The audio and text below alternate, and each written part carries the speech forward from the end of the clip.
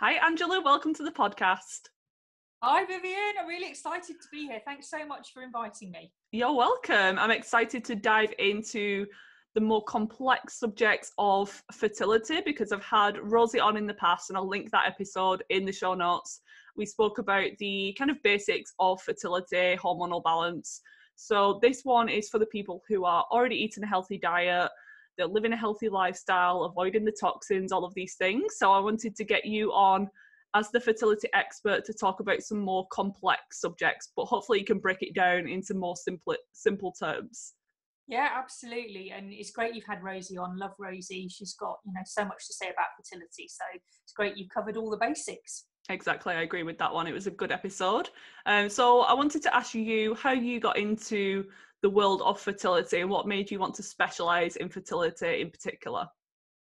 Well, I guess I've always been one of those really sad women that's really been fascinated by hormones from the moment I got my period. So I always had that kind of interest.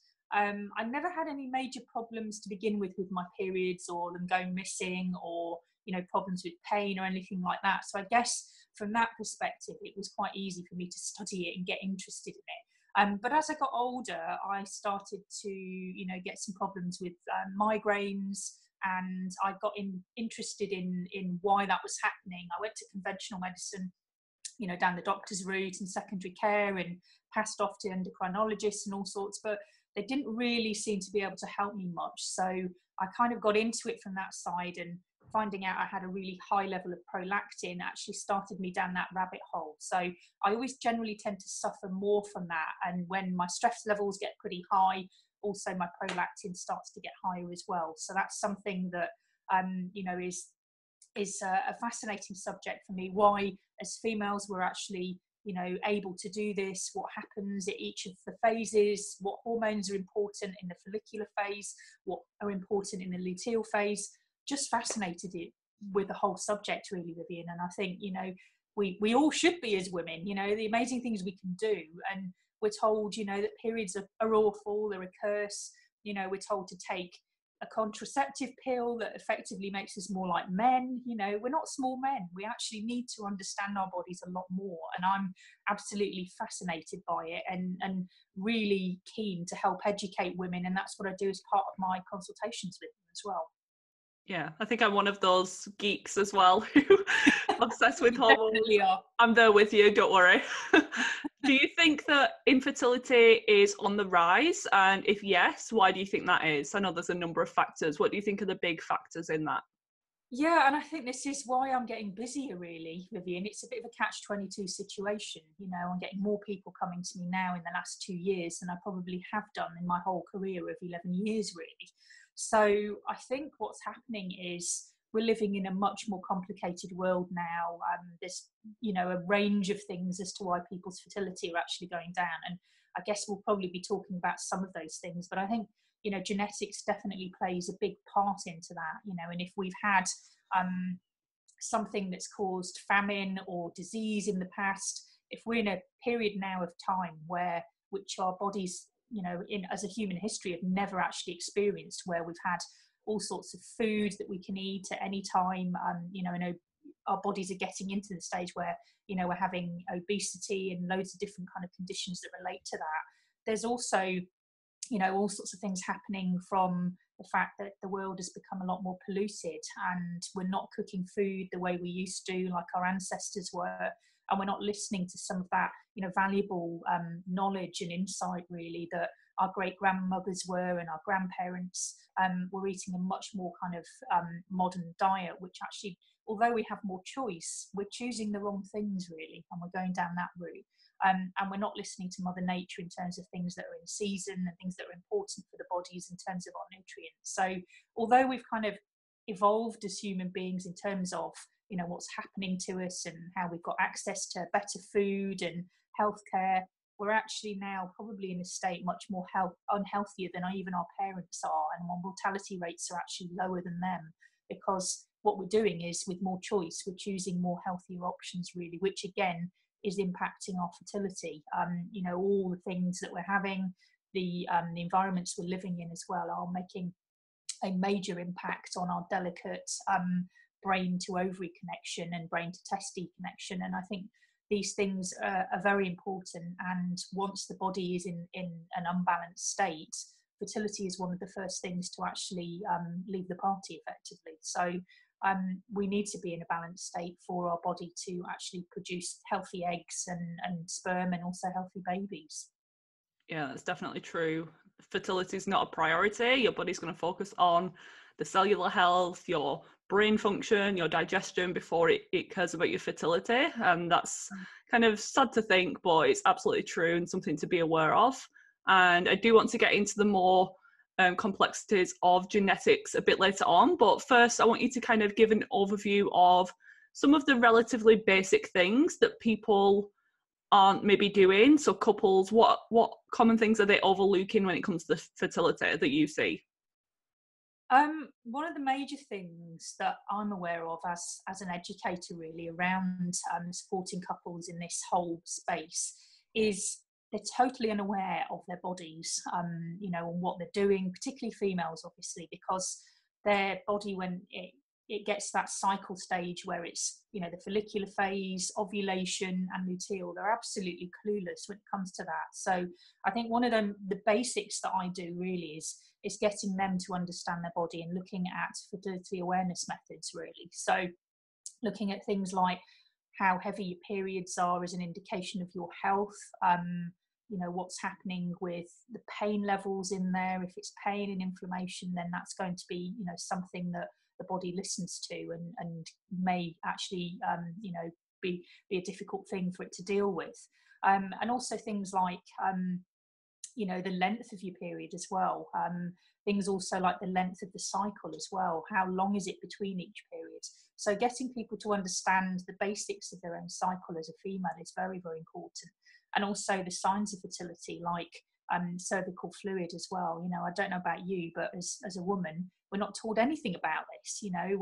We kind of sit around the classroom when we're actually having that cervical fluid. I remember thinking, God, what's all this jelly-like stuff in my pants? Yeah. And you literally think there's something wrong with you. You call it discharge. I mean, I absolutely hate that word. When people come to me and say, I've got loads of discharge, and I just say, well, it's not a sewage font.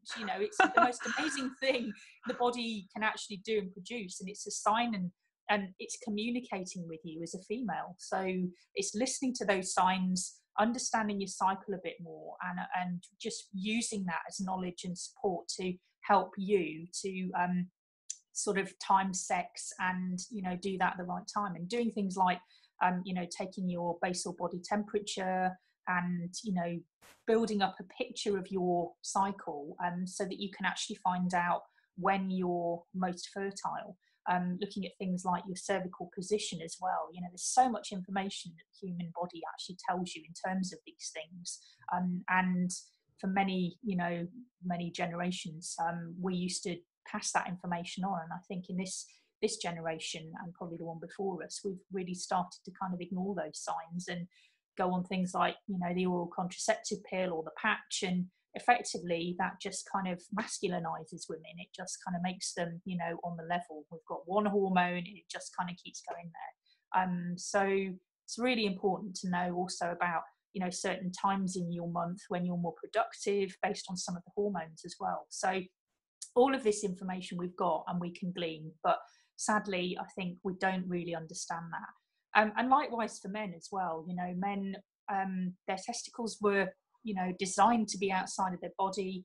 I think there's a lot of things they're doing now that are actually changing the way that their fertility is presenting. Like, for instance, the men in lycra, going to the gym, wearing lycra shorts and pants on top underneath their pants, and then doing lots of things like 20 layers.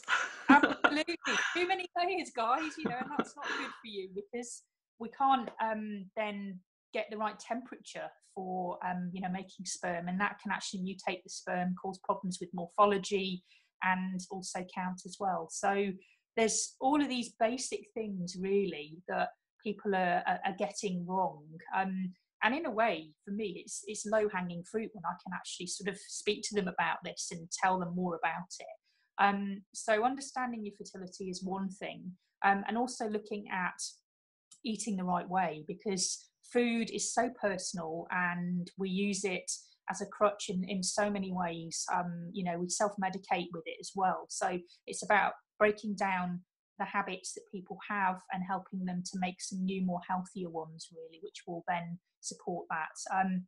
You know, things like looking at the environment around them. The home is an incredibly toxic place. If you're sort of cleaning with all sorts of nasty chemicals, if you're, you know, putting all sorts of things on your body, and also, you know, the air quality inside your home as well can be pretty toxic. So, you know, part of what I do is helping people to understand how the environment can have a huge bearing factor on your fertility. Just tweaking you over that level if you're already kind of, you know, sitting on that fence in terms of your fertility. It can actually negate it and make it worse. Looking at, you know, diet, and also looking at fertility awareness and timing sex at the wrong time. So some of these things are really basic, but we're not taught this at school. We're not taught it as, you know, from our parents or our grandparents anymore. And these are things that would have been, you know, part of that red tent, if you like, as females and also as men, telling them about fertility. And they didn't necessarily, as men, need to have these conversations back in the day, but we are now, because I think male fertility is in crisis with the fact that the sperm levels have gone down 1.3% every single year since 1973. And I don't know why it's taken them 46 years to actually get to this level to make that note, but you know, it's the canary in the coal mine, really. It's something that we all need to be aware of and start to work towards, because it's not just the females anymore now, it's also the men that are actually, you know, compounding that problem. I agree, definitely. And I think by the time this episode has aired, I've had Lisa Hendrickson-Jack on from the Fertility Friday podcast, and she spoke all about fertility awareness methods. So please go and listen to that, anyone who's listening, who's not aware of what we're talking about, because there is that common misconception that we ovulate mid-cycle. If we've got a 28-day cycle, it's going to be day 14, and that's absolutely not the case, and that can cause a lot of issues with the timing of sex, like you mentioned. People are just getting that totally wrong and potentially missing out on their fertile window every single month without that education, because you're right, we're not taught about all of this. We're taught that we can get pregnant any day of the month, or periods are something to be ashamed about or embarrassed about, to hide and cover things up. And I've even had clients who think that they've got like a yeast infection or thrush because of the cervical mucus that they're having, because they've never been taught actually what it is. And if they've been on the pill for a long period of time and come off, they've never actually experienced that until like the 30s, which is scary. Yeah, it is, isn't it? You know, learning about your body and the amazing things it can do at 32 as opposed to 16, 17, you know, it's been working for 17 years before that, you know, and we're just literally getting to the point where we're going, oh, we want to make babies now, let's learn a little bit more about us. And actually it's something that should be on regular curriculum education. You know, it's my view, and some of the stuff I did in the past before I was a nutritionist was around sexual health. So I would love it if this information got into schools, and you know, we were giving people the right information at that point, because that would be so much more empowering than us kind of giving this information to ladies of, you know, 35 and sometimes up to 45, you know, in some cases when I speak to ladies, and they've actually been cycling for all that time and had no clue about what was going on and how to actually use this amazing gift that we have as females. I really hope it's going to change. I think slowly it's going in that direction, and the help of social media, I think it's really good how more young girls are following accounts that teach them about their body and let them know maybe some of the negative effects of the birth control pill. Obviously, some people need to be on that, and that works best for them, and that's totally fine. But there are things that you can do to maybe offset some of the negative effects and understand how it's affecting your body as well. So we've covered now like the basics of fertility, and again, there's the diet aspect that we speak more about with Rosie. But I want to get into some of the more complex topics, and the first one being thyroid health. So we know that thyroid is important for every single cell in the body. How does thyroid affect fertility, and why do people develop thyroid issues? Well, the thyroid is a key part of the endocrine system, and I think this is what's being missed with a lot of visits to the GP, really, in terms of testing. And this is why it's a really key part of my overall testing package that I have with people initially. And I can just give you an example of that with my sister yesterday. She's been feeling a bit tired lately and, you know, not sleeping so well. And she went to the doctors in the UK, and I looked at her sheet before she went, and the only thing she had on it was thyroid stimulating hormone. So they're not even giving you T4 anymore. So when you have an overall test for your thyroid, what they're looking for, if you have some symptoms of thyroid problems, is whether actually the thyroid is working effectively and passing those hormones from the active form to the stored form. And that's what happens in between, you know, T3 and T4, because you don't need a huge amount of active in the bloodstream really to help you and support your fertility.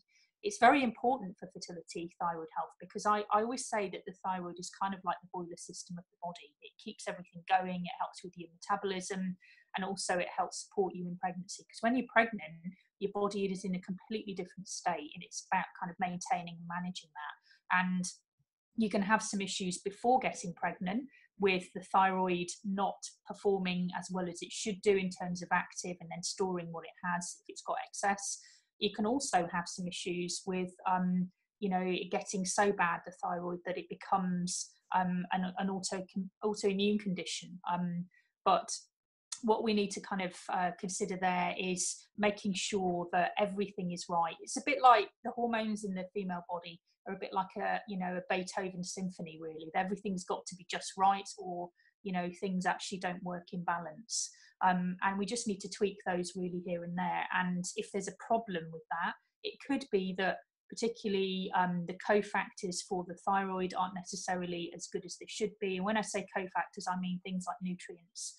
So, you know, things like iron, selenium, zinc, riboflavin, and iodine need to be in the right balance really there. And if you haven't got enough of some of those, that can send the signal to the thyroid that actually it needs to go low because there isn't enough there, and it needs to kind of almost be auxiliary mode.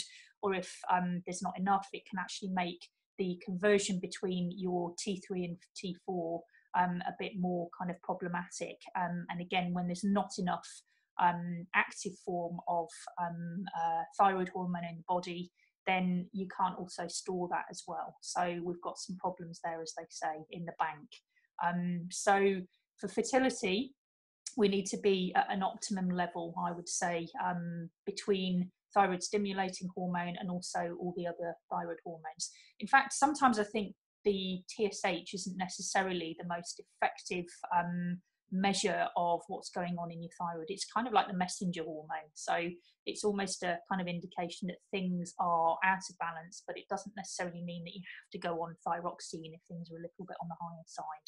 So really, really important to get your thyroid hormone balanced for fertility, because it can, if it's out of balance, cause miscarriages. And there is a lot of research on PubMed around thyroids being out of balance and causing issues with not maintaining pregnancies as well. So we need to make sure that we've got everything balanced with the boiler system in the body, get everything, you know, in the right levels in terms of those nutrients to make a healthy pregnancy. Because during the second trimester, the innate immune system can actually change quite radically, and we need to make sure that, you know, that doesn't affect the way that your thyroid hormone is made, and then again can cause some problems with women getting you know, Hashimoto's for pregnancy, and then afterwards as well, because we are, you know, as women, when we get pregnant, there's so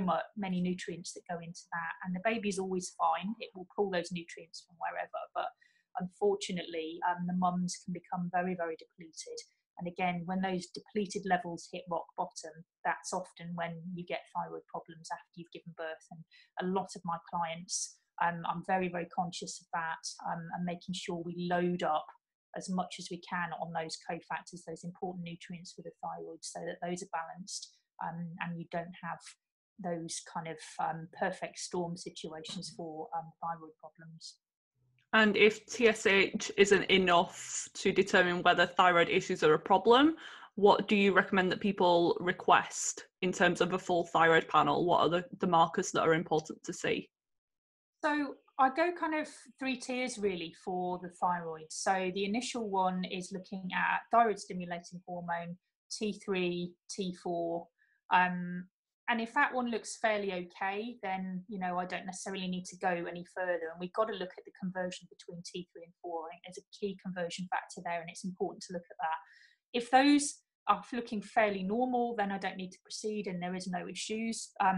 But if there is, you know, a very low levels of T3, those are kind of the lower part of the range, and also your T4 is also in the lower part of the range, or there's a big disparity between those two in terms of where it should be at optimal levels. I'll then look at the reverse T3 as well, and that's kind of the store where everything's bagged if it's not necessarily working as well as it should, the thyroid. So I'll do that, and then I'll also, as part of that, look at your thyroid antibodies. If those are out of balance, which it often can take, you know, up to 8 years to actually get into that state. So you've probably consistently not been looking after your thyroid. You may have been living in a very stressful environment or working a very stressful job, and that again can put pressure on your thyroid as well, because the adrenals can take it, because we're meant to survive really in terms of using our cortisol in stressful situations. But if we get to that point where, you know, the body's just so exhausted and we're in adrenal fatigue, or our adrenals are kind of pumping out too much on a daily basis and it's getting too bad, it passes that job down to the thyroid, or passes some of the load, and then that's when the thyroid actually starts to play up a little. So it can take a long time to get to that level, but if you are at Hashimoto's level, which is the thyroid autoimmune condition, then we're more in trouble in terms of balancing things, because I've often had clients that have gone to the doctors and they put them on thyroxine, and again, all thyroxine is doing is just basically topping up your stored levels, really, your T4. And I find that a lot of my clients actually, they just have to keep increasing and increasing it, because it doesn't improve how they're actually feeling. Some it can actually do a marvelous job with them, but in some people, if we don't look at the rest of the body and inflammation maybe in the gut and things like that, then, you know, we've got problems with just taking thyroxine. It doesn't necessarily support the overall, because what it's doing is giving that signal that you've got enough stored thyroxine in there, and it doesn't necessarily help you with the fact that you're not making things, and the cofactors aren't in there to support making that thyroid hormone in the first place.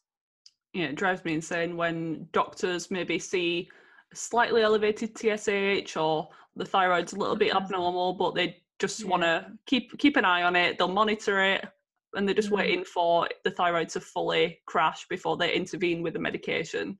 And I don't think that antibodies are regularly checked in the NHS, so it would probably need to be something that's privately done or through an endocrinologist, because in doctors' eyes there's no real difference in treatment if it was Hashimoto's.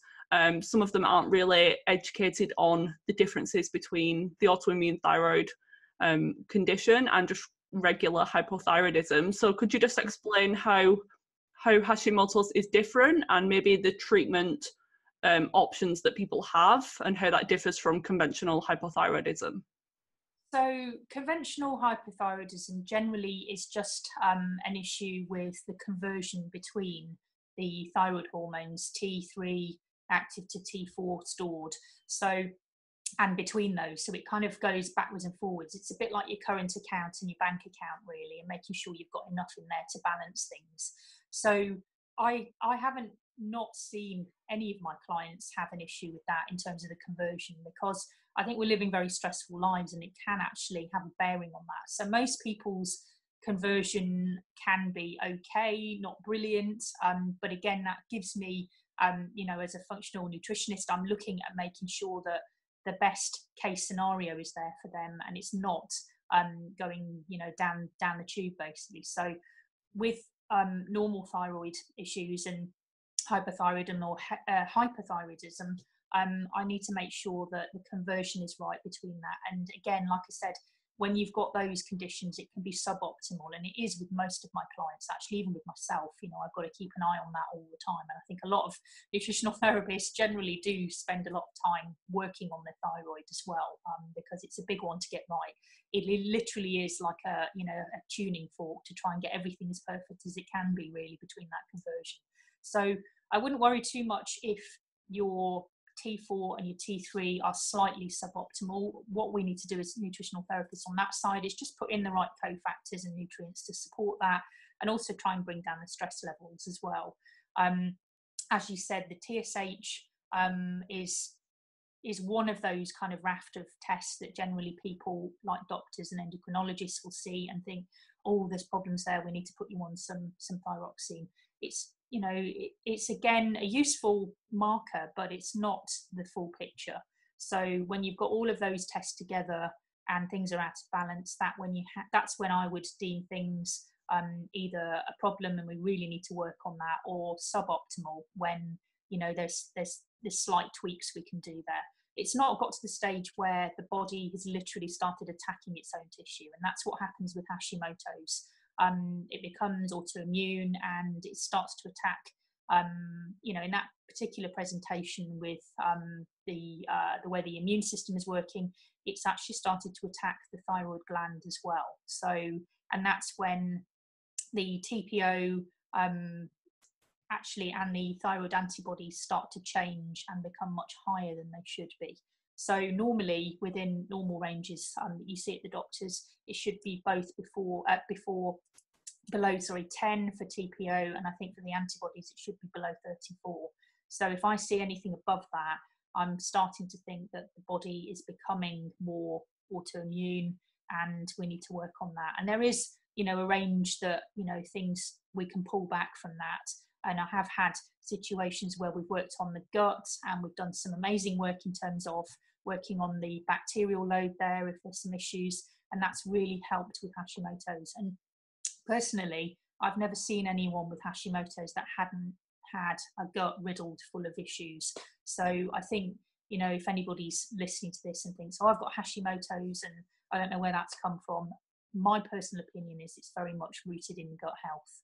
So I think it's always a good idea that, you know, if we see Hashimoto's in practice, or we have that as, you know, as a person walking around, it's worth doing a stool analysis with someone like a nutritional therapist or a functional medicine specialist, so they can actually root out what's happening there, because you know, it tells a story really. And I think that's, you know, the prequel, if we like, to the film really. If we've got Hashimoto's, going down that route of, you know, really good gut health and supporting that and bringing it back into line again will really help balance out some of those antibodies and stop the body looking at your own tissue and thinking it's foreign. I've seen that too, like whether it's H. pylori, parasite, SIBO, there's always something going on in Hashimoto's, because there's been studies to show that you need to have intestinal permeability, which is leaky gut, in order to develop autoimmunity. So yeah, always start in the gut whenever there's an autoimmune response going on in the body. And onto clotting disorders. So this is less maybe investigated, less spoken about. When it comes to infertility, how do clotting disorders, how do they play into maybe reoccurring miscarriage or implantation issues? And how do we identify and kind of treat them as well? So again, this is something that if you go through a genetic panel and have a look at your SNPs, you can find out quite an array, a total array of information. When I use that information, I go through 23andMe, or you know, now I'm going through Ancestry.com, or also I'm using things like LifeCode GX for the generic sort of information on that. So if I use the raw data, I can actually then plug that into an app and find out a little bit more about their clotting disorders there, or their sort of past down the family line, if there's been a clotting disorder. And I think a lot of that can be down to septicemia in past lives, if you like. So what happens with septicemia, obviously, that spreads around the body very quickly, and if you have something like a clotting disorder, that can actually stop that. So it's very clever. It's a mechanism that will stop that happening in some instances. So if you have people with lots of clotting disorders, you can probably scratch the surface and find that they may have had ancestors in the past with, that have had lots of diseases around, clotting themselves or getting some form of septicemia. And again, that will be something that's passed down the family line there. It's useful, obviously, in medieval Britain and whatever, when you are in battle and whatever, and you can get an infected wound and whatever, but not necessarily so good in modern Britain, really, or modern, the modern world. Because if you have a clotting disorder, it can actually cause problems with clots in the placenta, and actually, then causing problems with getting oxygen to the baby. So again, that can be something that I check.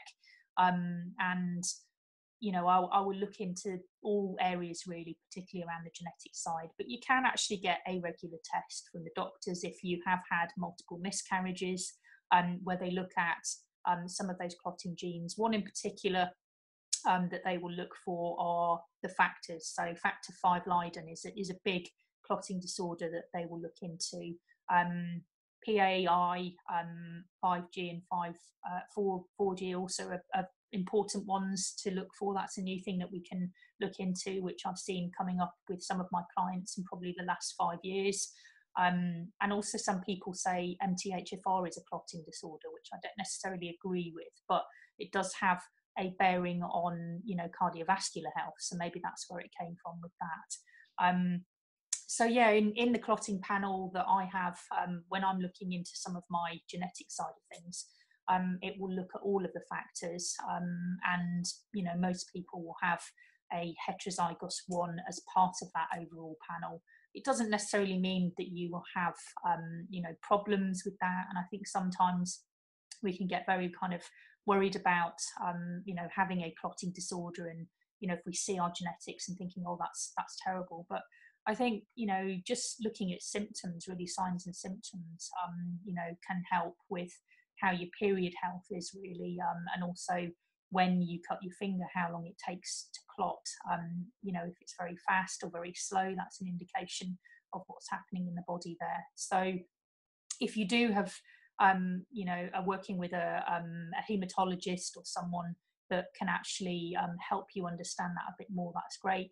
Often a lot of my clients will be put on some anti-clotting agents like Lovenox or Clexane during pregnancy, and it basically helps to thin the blood a little so that there's no issues with multiple miscarriage. So again, diagnosis is key there. If you do have a situation where you've lost more than 2 to 3 pregnancies, either in the early stage or any side of the trimesters, as throughout the pregnancy, it's worth looking into maybe genetic side of things, but also maybe getting referred to a specialist to see if they can test you for any clotting disorders.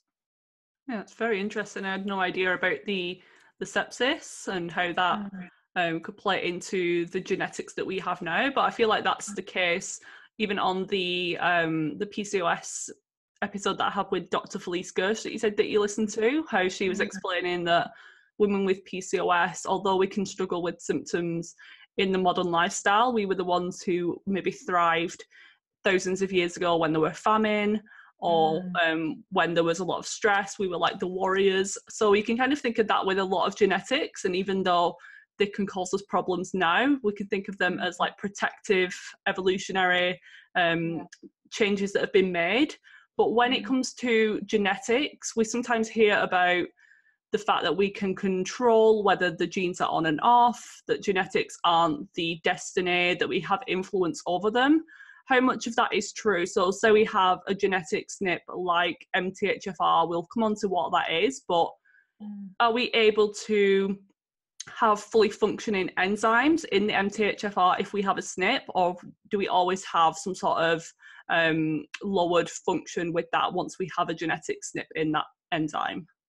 Well, I would say people with MTHFR can live a very healthy life, and I think this whole supplementing because you've got a gene is very dangerous. I've seen a lot of these gene companies now suggesting people go down a route of certain diets because of that. You look at populations of the world, you know, in some of the information in PubMed, if you have any sort of South American, particularly Mexican blood, and also Mediterranean blood as well, there's a very strong likelihood that you have got MTHFR more common than, for example, if you were from Northern Europe as well.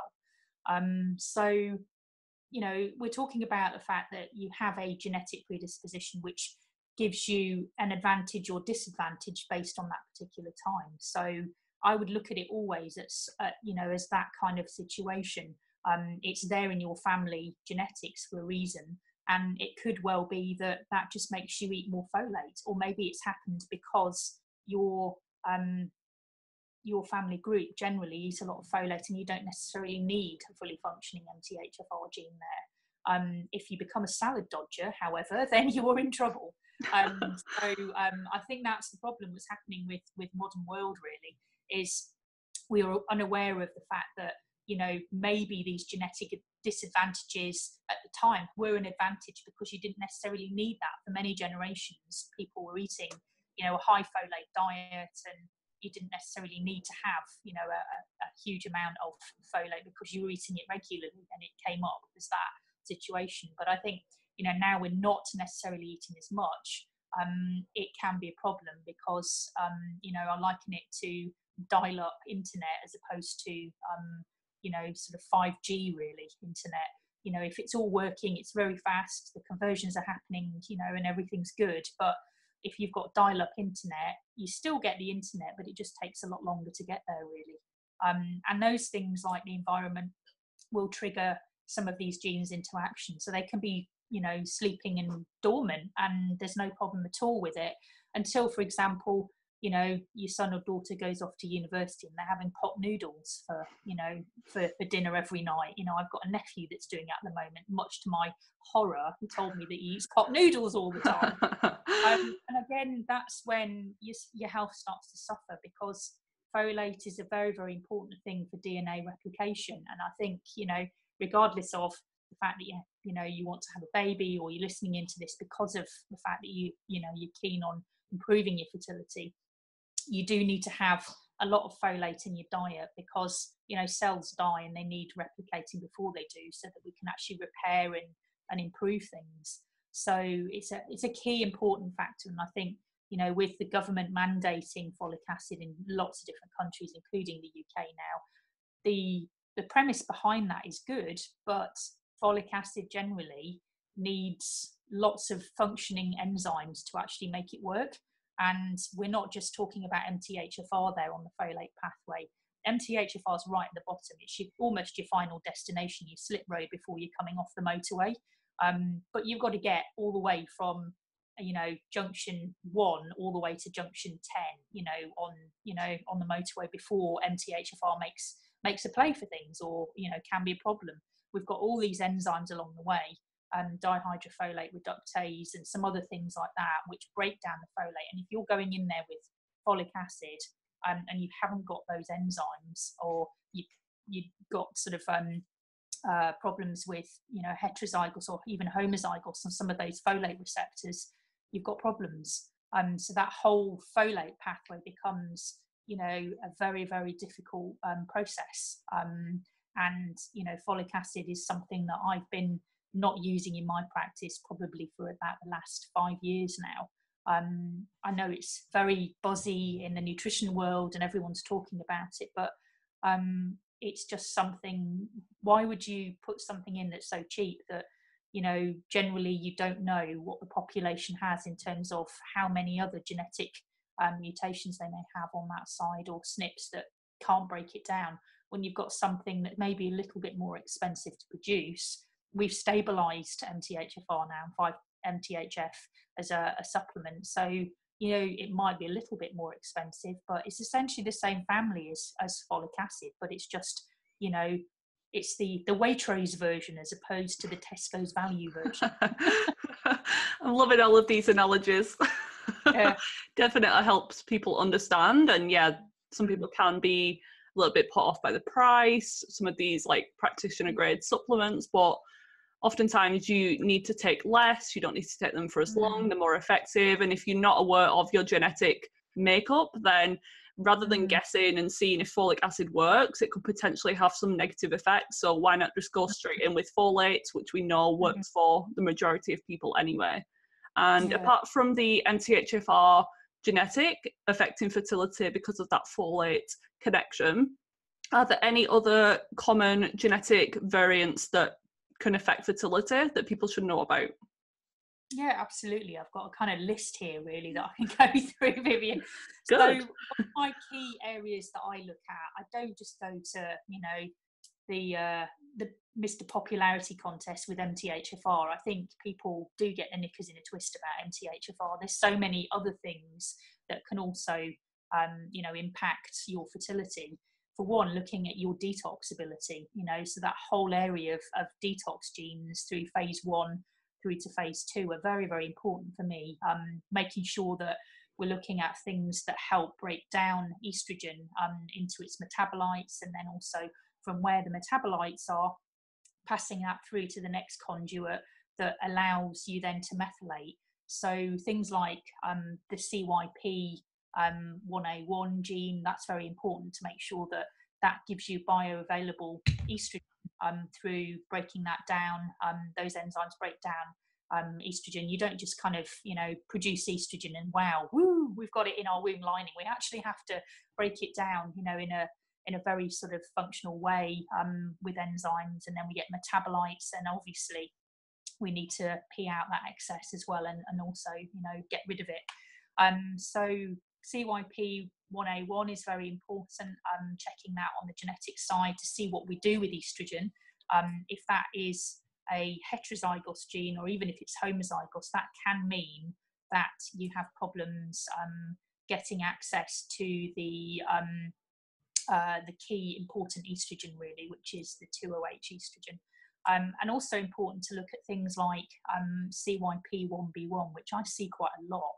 And that particular gene actually can help to, through the process of breaking it down, proliferate it really in terms of estrogen-based cancers. So I've got that in my family actually, and the last Dutch test that I did, which is a really, really brilliant test, and I'm sure you're going to be having Dr. Carrie Jones on to talk about that, actually gives you an indication of whether this is working effectively or whether it's not. And I know, for example, that I've got four heterozygous genes on the CYP1B1 SNP, and that again has made it more difficult for me to break down estrogen, and has caused problems with my metabolism there in terms of 4OH. So very, very key ones on the detox panel. Also looking at how you break down glutathione as well, or your available glutathione. So things like GPX3, GST1, GSTP1, all of those are very important, because particularly the GSTP1, if you have high blood pressure in the family or anything like that, that can predispose you to things like preeclampsia as well during pregnancy. And also anything that breaks down or supports glutathione in the body, again, can be, you know, very important, because what happens with some problems with pregnancy is it can mean that your digestion is a little bit up the spout, and that can mean potentially that bile becomes thicker, and the GPX3 actually can predispose you to things like gallbladder issues, which again links with another gene, PEMT, which again will help with choline, and also helps with fat metabolism as well. So if you've got two of those genes in particular, it can actually predispose you to more things like gallbladder issues and breaking down bile, which again is how you get your nutrients broken down in bile, and how, you know, how you process through the digestive system. So those key detox ones are the ones that I go to first, which I'm really, really keen to look at. The clotting factors are very important, because again, if they've had multiple miscarriages, I look at that.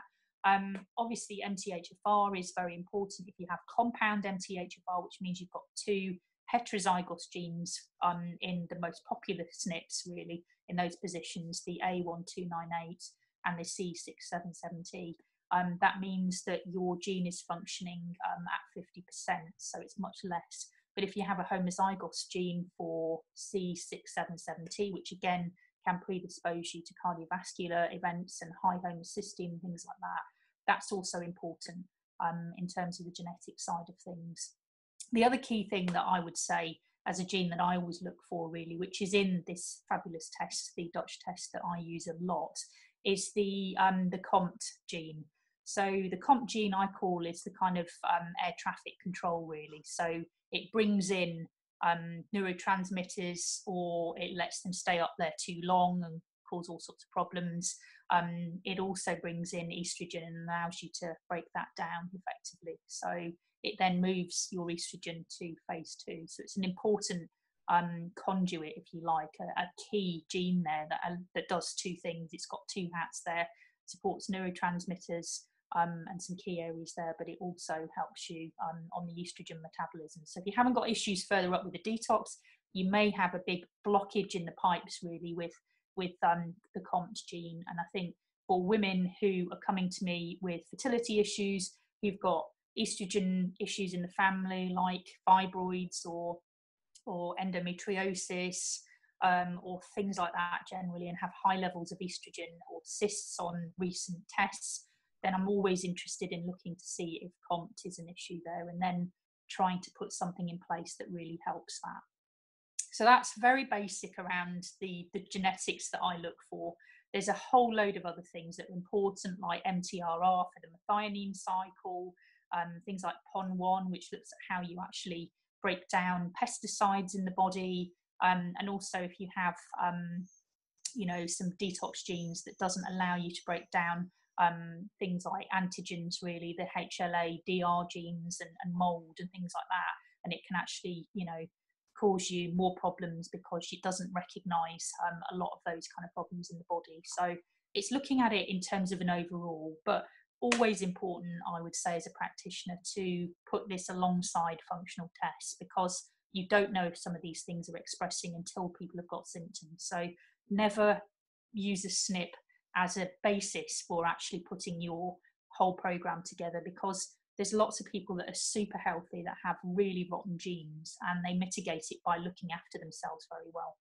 So that's what I like about the Dutch test as well, because it doesn't only give you an indication as to your genetics. It's definitely not a diagnostic in terms of that, but it can help you see what's going on in terms of your methylation status, your COMT function, because I actually have homozygous for COMT as well, so I need to be really careful about estrogen, and magnesium and B6 like save me from having all of these like anxiety symptoms, histamine symptoms, but obviously everyone's different and needs to take that into consideration as well.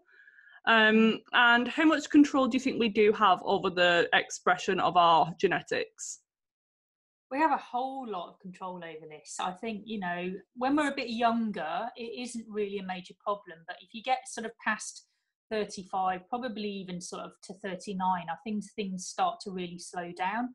And that's when you really can't be partying like a rock star really all the time. You've got to take it easy. And I think, as older women are coming to me to get pregnant and they're saying, I'm starting an IVF cycle next month, we just need a little bit more time really to work through some of these things, because if they're starting to, cause problems in the body and inflammation starting to start with that, we need to just, have a little bit more time to really go into that and work through some of those issues. So it does have a huge factor on things generally, but I think, if they are generally living in, a very healthy environment, stress is low, and, they're having regular holidays to kind of relax, and they're looking after themselves with the right levels of exercise, and they're also eating quite healthily as well, some of these things don't start to trigger, but again, if they are coming to me for some support for fertility, then potentially they are. So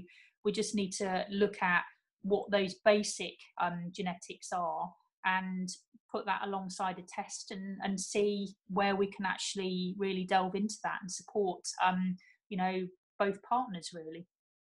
And apart from the full thyroid panel that we've mentioned, the Dutch test as being helpful add on to that. Are there any other lab tests that you recommend most women get when they're trying to conceive? Males as well.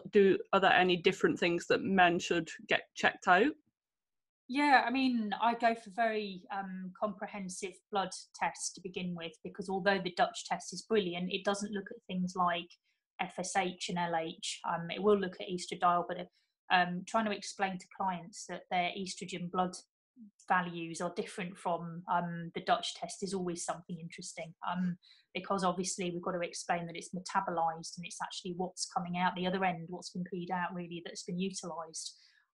So I generally go for a very comprehensive test on the hormone side. So I will also look at LH, FSH, prolactin, because I think that's very important, because that can actually cause problems with fertility as well. I look at testosterone, because that, again, if it's out of balance, can cause problems.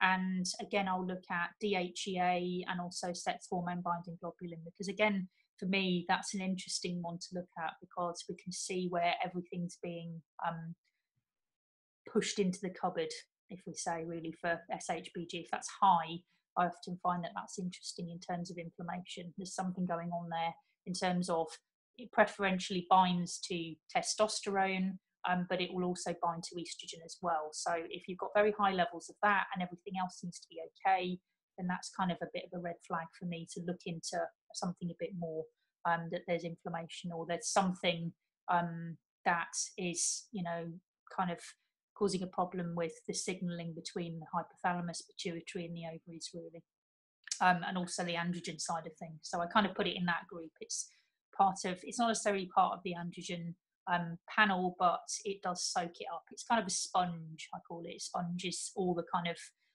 the excess hormones up, and I think if it's being utilized and it's high levels, then that's an important one to look at. So the men can actually get exactly the same tests as the women. The only thing that I would say they don't get is progesterone testing. So all the things I've just mentioned there, we can also look into for male health. I look also at if potentially they're a little bit tired, or they have some symptoms of thyroid issues, or if the thyroid is suboptimal. I will also look at gut health as well. So I start off with the first tier, and then I kind of go layer deeper. It's a bit like layers of the onion, really. Once you start peeling, you need to get to the right ones. And if there's some issues with thyroid health, and they've had some bloating or some issues over the years, or they've been to very unusual places on holiday, I'm right in there with a gut and stool analysis. So those are very basic ones that I do. If I can do, I do the Dutch test, because that gives me more indication of some of those neurotransmitters as well, and how those are working, and also some basic nutrients as well, in their more active forms. So yeah, those are the very basic ones. Then if there are some issues, we do delve a little bit deeper. If they are suffering from some other symptoms, we look into mycotoxins tests if we can do. It becomes a very expensive situation if people are coming to me and they've got lots of different symptoms. If on the first glance the hormones are looking fairly decent, then we don't need to go and spend a lot more money on that, because it looks like everything seems to be working from that whole HPO and HPA axis. That's the good thing about the Dutch as well. We look into the adrenal health. So everything else might be perfect, but if their adrenals are out of whack, then that can actually bulldoze a lot of the good work that you're doing, because your stress levels can actually be the most important thing according to your body, because it thinks you're in flight and fight, so everything else goes to the wall, really. Yeah, your hormones are definitely one of the followers, aren't they? They're not going to be balanced and healthy until your thyroid is, until your gut is, until inflammation levels are under control as well. And I've definitely seen that with the sex hormone binding globulin. When that's high, it's indicative of inflammation and stress. What do you see being the cause of low levels? Do you see like PCOS is a common one? Yeah, but weirdly, I've been seeing higher levels with people with PCOS, lean PCOS lately. So it's not following the usual route. And I guess when it's high, if you have got PCOS, it's definitely an indication that there's inflammation happening somewhere, potentially gut parasites, SIBO, and mold and things like that, really. So that's always one that jumps out at me that I think we need to do further tests when we see a very, very elevated level of sex hormone binding globulin. We go into that really. Yeah, and just lastly, touching on the subject of PCOS and endometriosis, because these are two of the most common conditions that women have these days, especially people who I'm working with. How do these affect fertility, and what are your kind of treatment approaches to both of those conditions?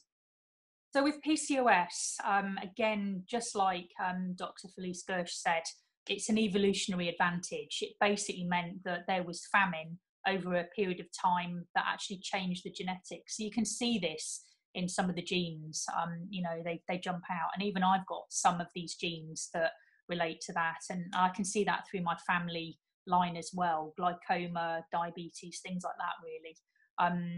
So I think if you have this, it can at any time start coming into play if you start eating badly and stressing yourself out and also not exercising. So you may have a situation where you've been completely lean through your early teens and things like that, and then suddenly you start to put weight on and you start to have those classic symptoms, or you have, you know, really bad acne, or, you know, sort of acne in the rest of the body and things like that. So it's something that I think is really important to check always, looking at your genetics to see if you're predisposed to some of these conditions, i.e., you know, the way your body manages insulin and how it stores things. So checking that is really important for me, because you may not on the surface appear to be a typical polycystic ovary person or have some of those kind of list of things, but it's in your genetics. So we don't want to obviously you know, start causing problems with that side. So sometimes if I do see this and they've gone for IVF and it's not been very successful, or they've had anxiety and some issues like that, I pop in, you know, a high dose of inositol, which I find is a really, really good supplement. There's a lot of research behind it around the fact that, you know, probably at some point they wanted to try and patent it, which is probably why there's a lot of research around it. So you can't sort of go five seconds in PubMed without looking at, you know, the importance of inositol in terms of it helping people with PCOS. So I would say one of the supplements that I use there. But in terms of the diet for PCOS, I'm not really a massive fan of ketogenic for PCOS because it can actually change the way your body works. And then when you start eating semi-normal again, you know, the weight piles back on again. I do have a form of that, obviously, and it's looking at what works for you. And I do generally tend to go more lower carb. What I would say for people who have that predisposition, they have a family history of PCOS or PCO, is that probably being a vegetarian isn't the best idea for you, because again, that's going to be much higher in carbs. And also it will predispose you to things potentially like copper toxicity as well, which again can imbalance the way that your body works in terms of estrogen. So there's lots of things really that we need to look at before people go vegetarian, or if it is suited to them. And it's around the genetics and also what their predispositions are really, and if they have a family history of PCOS. It's just all those kind of red flags that say not probably your diet. And although it's an ethical question, it's about, you know, how that actually makes your body perform really in terms of, you know, burning fuel and surviving really. So I'd say lower carb for somebody with PCOS or have, you know, that in the family, and also making sure that you have a lot of phytonutrients in there really, because you'll need a lot of antioxidants to support what's happening, because we've got issues with, you know, how the body uses insulin. And also I would say for a generic one really is just you know, working with the person. You know, I don't have a kind of one size fits all for PCOS, because again, like I said, I had a lady who had, you know, very high sex hormone binding globulin. So we'd treat and support the PCOS, but also there was, you know, a kind of a red flag there in terms of inflammation in the body. So you're constantly putting out fires really as a nutritional therapist in terms of what you need to be working on and what's the primary kind of objective really for that particular moment. And once you put out a few fires, then you can start working on you know, business as usual, which is, you know, polycystic ovarian syndrome or something that's stopping them getting pregnant, really, from that side. So it's about getting the cycle going to begin with. And it could well be that, you know, it's not necessarily the PCOS that's the major problem at the moment. It may be that they have a lot of parasites or gut issues, or bacterial problems there, which we need to sort. And that, again, can start the motor running once we get things going with the gut health. And then if they have PCOS, it's exacerbating their PCOS if things aren't working in the gut very well. You know, there's a huge gut connection with the hormones in general. And I've definitely, some clients feel like when we've addressed one thing, there's another thing pops up, and we kind of, like you said, putting out fires, but it's because the body is so complex, and you can't expect your hormonal symptoms and your chronic illnesses to disappear within a couple of months if they've been developing for maybe decades, because the body is so kind of complex, like I said. So I want to finish up now because I know that you've got a lot to do today, and I want to respect your time. I had a ton more questions. You know that I had questions on IVF, egg health, all of these things. So I would love to have you back on, maybe to do a separate podcast episode, a part 2, if you're happy to, in a couple of months' time. And if there's any questions from today, I can kind of gather them up. I'm sure there will be, and we can answer them in a second episode if that's fine with you. So yeah, thank you so much for your time, Angela. And can we finish up by letting people know where they can find you online? And I know that you've just yesterday launched your Fertility Unlocked course. So sadly, we've missed the enrollment for this time, but are you going to be running that again? And what does that entail? Yeah, absolutely. So it was a bit of a hairy time yesterday trying to get everything sorted for that. But I've got a lovely group of ladies that are in there, which we're going to get to know each other in the next 4 weeks. So it's I'm surprised I haven't done this sooner, actually, to be honest with you, Vivian. But I'm really you know, head, ears and backside into the whole process now, which is great. I'm hopefully going to be running it towards the end of the year. I've got obviously August off, which I think is good. I think most nutritional therapists need a bit of a break because it's very intensive work working with people to help balance their hormones and get them pregnant. So there's going to be a little bit of time off for me to do a bit of research and change the way I work and move into different areas and develop certain things. But I will hopefully be running that towards the kind of end of the year, really, for a new cohort of people. But in terms of where to find me, I have a website, Fertile Ground Nutrition. So just put that in www.fertileground-nutrition.com. But I'm probably more active on Instagram than anything else, really. I have a range of Facebook groups as well. Fertile Ground as one of them is a closed group, and then I have Fertile Ground Nutrition as my open group there. So if you have any questions on those groups, feel free to join them, or, you know, if you wanted to, or if you're interested in the online program, then you know, feel free to get in touch with me and I'll put you on the waiting list for the next one. Yeah, definitely be a great opportunity for anyone who's trying to conceive currently, or even in the future, they just want to prepare their body. I think that's the best situation. Sadly, it's not always the case for most women, and when they want a baby, they want one now. So I think you'd be the perfect person to get help from. And even this episode has been packed full of helpful information for women, couples. So yeah, thank you so much, Angela, for your time. And definitely everyone go over to Instagram and follow the Fertility Nutritionist, because you're going to learn so much. Thanks, Vivian. I've had a great time. Thanks for asking me, and it's been a packed full episode, which has been great. Thanks, Angela.